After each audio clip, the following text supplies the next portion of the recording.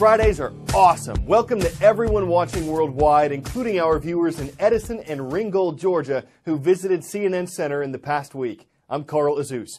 And now that we've all turned off our Wi-Fi, after hearing about a dark side of technology, we have a report for you about its bright side. One of the amazing ways the new technology of 3D printing is being used to help people.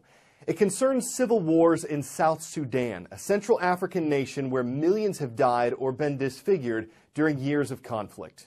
The Second Civil War in Sudan was one of the largest Africa has ever known.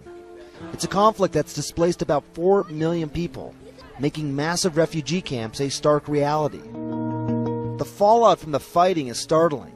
It has left more than 50,000 amputees in its wake. But in this unlikely place comes a tale of hope, the story of Daniel. Mick Ebeling is the founder of Not Impossible Labs.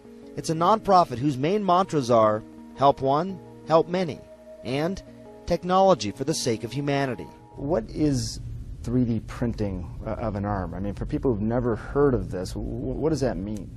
It's like a pastry chef writing happy birthday on a cake, squeezing frosting out of the bottom of the tube, except for every time you write the H, you write on top of it again, and you write on top of it again, so that your H just starts to build from the ground up, and so you get a three-dimensional H.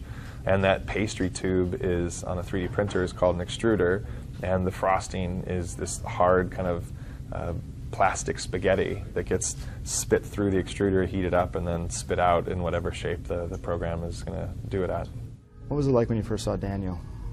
Daniel was very recluse. He was turned away.